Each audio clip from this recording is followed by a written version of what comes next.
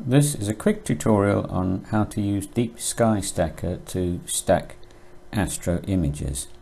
We have some test images of M42. We've got 9 of them at, I think we took 60 seconds for those, and then these were 2 at 5 seconds. Clearly the light pollution is markedly less in those. So the way it's done first is to select those images and just drag them and drop them onto the DeepSkyStacker window. Now it talks about light frames and what have you. These are light frames. That means it's the frame with the actual data information of the image that we want to process. Dark frames, flats and bias and so on is a complicated issue which we'll look at another time. So there we go, and it pops the images in to the window. If you click on each one, it will display the image, so you can check that you haven't included a dodgy one that's blurred or star trailed in the process. Now, another quite useful technique is to say compute offsets.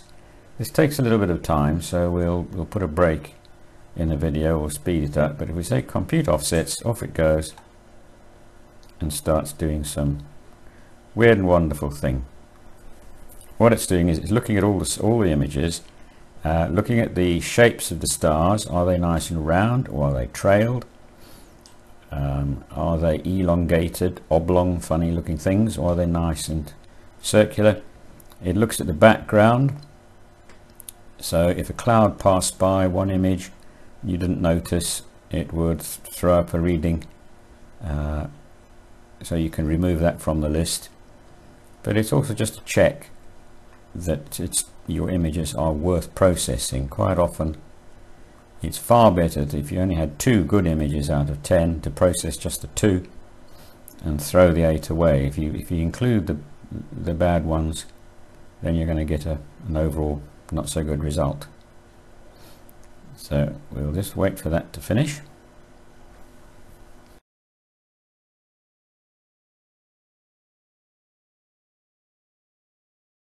Okay, and it's done. Now you might notice there's a whole lot of files it's created.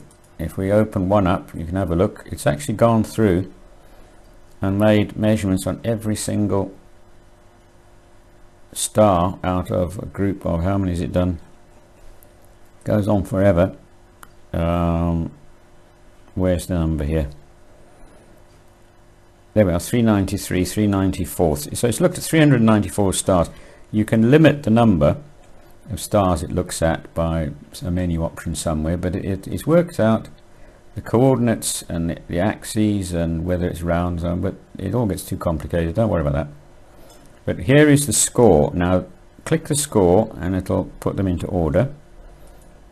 So it thinks that the one with the best score is number 6943, which is that one. So if we have a look at that, focus on a given star and then look at the worst one, you can see the star is a little bit bigger. Looking at that star there, the best one, definitely a tighter star. But also important are these things here. These are the offsets in X and Y. So it tells you how images have shifted. Now if we put them into order of how we took them, which is that way, we can see that it's drifted in the X value over the entire operation. It's not got more than 1.7 pixels off to the side, and it's actually come back again. I think what it does is it looks at the score that's the best score, which was that one there. Yes, that's the one it's taken with the 0. So back to the sequence there. So the one with the 0 is the best one, and then it compares everything else relative to that. So we've gone in the X direction, we've drifted off in the one of them only has a negative, so there is an overall drift in the X, and the Y has gone negative, positive, positive, negative. So the Y has gone backwards and forwards all over the place. So that 9.36 I'm suspecting that's the right ascension, with periodic error, which is eccentricities in the wheels. It tends to wander off and then come back, and wander off and come back. Declination tends to drift usually just in one direction. So there's a little bit of a trend there. Why that one's gone back to where it started, who knows. It also looks at the rotation. Has the camera slipped and rotated? And I think we can say happily there's not a lot wrong with that. So next step then is to hop over to the left and just say stack the checked pictures. They're all checked. So stack checked pictures. Bingo, there we go. So what have we got here? We're not calibrating the background red, green and blue channels separately. We're not doing per channel background calibration. We can investigate those. I think if you click one of them, it comes up with a menu, and away you go. This is the stacking mode, median, kappa, sigma clipping. Average, median, various other, I don't know what this one does, but these ones, median, kappa, sigma and median, kappa, sigma, what they do is, if you've got a hot pixel that appears in certain places on different images, it tends to eliminate them. If a satellite trail went sailing past through the image on only one image, it will effectively remove it. If you do average, then that satellite trail is going to remain. So I tend to do sigma or median, kappa, sigma, something along that. Use all available processors, good idea. So okay, we haven't done offsets, darks and flats, so let's just go and hit OK. Off it goes.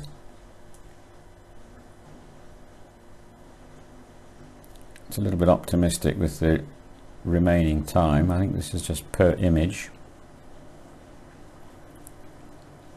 It's actually going quite fast. No, this is the final picture processing. So I've got 8 processors chundering away here, so that's probably why this is going quite quickly.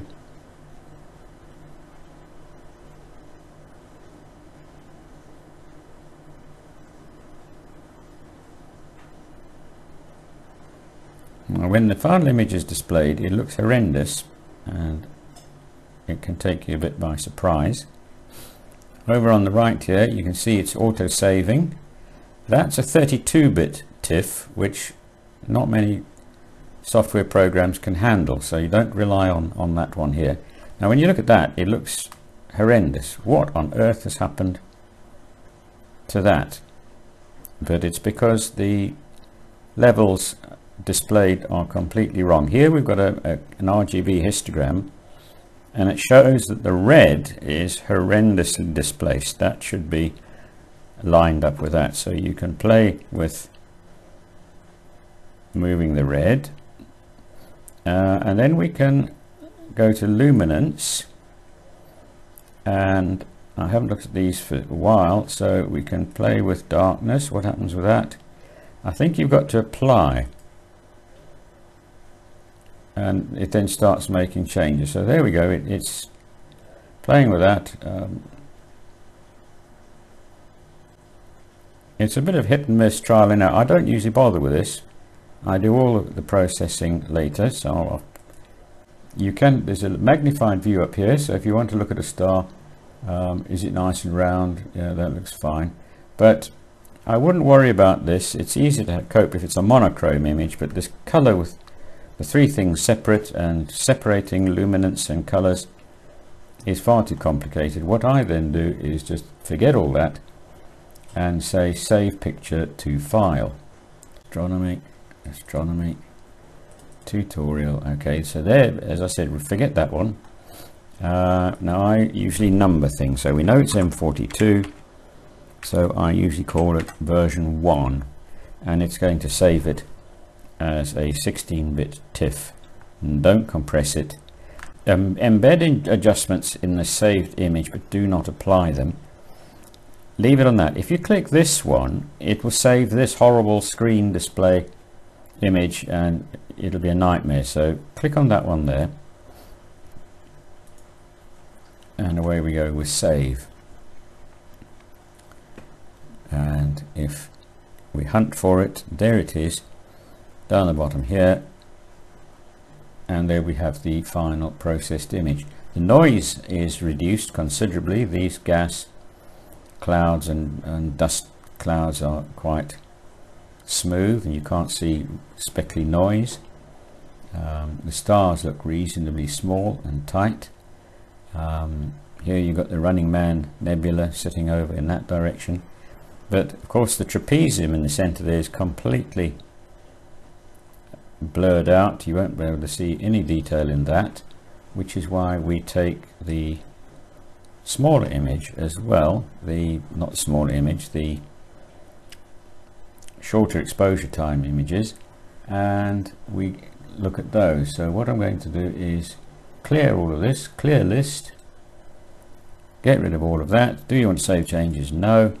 And let's take 1,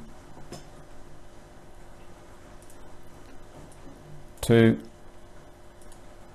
put those 2 in, which is the short version, and we won't bother computing offsets because that takes time. So we'll go to stack check pictures, same method as before,